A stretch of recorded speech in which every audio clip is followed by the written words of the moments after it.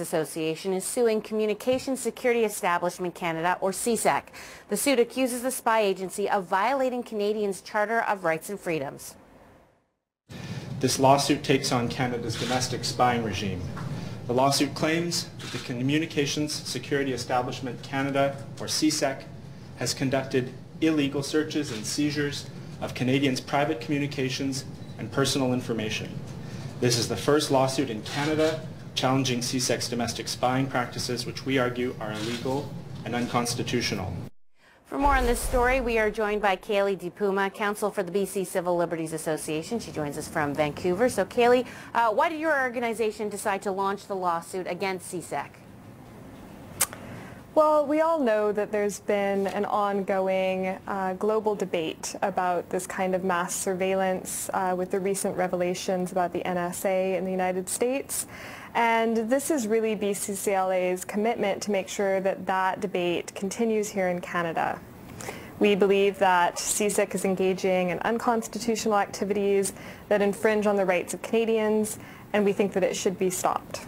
Now, this story came to light in the last few weeks, but as far as your suit goes, I mean, what can you tell us about how long, or as far as you know, how long CSEC has been in operation doing these things? Well, it's difficult to say given that CSEC's operations are shrouded in secrecy. We do know that the National Defence Act was amended in 2001 to allow CSEC to collect Canadians' phone calls, emails, and text messages if they're communicating with someone abroad, and the Minister of National Defence has authorized it.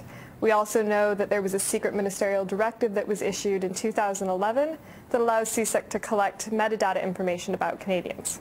Your organization says that these actions taken by CSEC will have a chilling effect on all Canadians. Why do you think that is? We say that when the government can intrude on our private communications or gather information about who we are talking to, that will have a chilling effect on our free expression here in Canada. There are lines that should not be crossed, and here when we're talking about a spy agency that is surveying Canadians and they're doing it without any real accountability, that's obviously of grave concern to our democratic rights and freedoms. This will be the first case of its kind, somebody challenging CSEC. I mean, so how difficult do you expect it will be, especially in light of the fact that there's no precedent? We don't anticipate this to be an easy case. While there hasn't been a lawsuit challenging CSEC in the past, our courts are familiar with the Charter of Rights and Freedoms. They've interpreted the rights around unreasonable search and seizure and freedom of expression, and we think that those cases and that case law will be applicable here when they're looking at what CSEC is doing. So what's ultimately the goal here? That the federal government will make changes to how CSEC operates?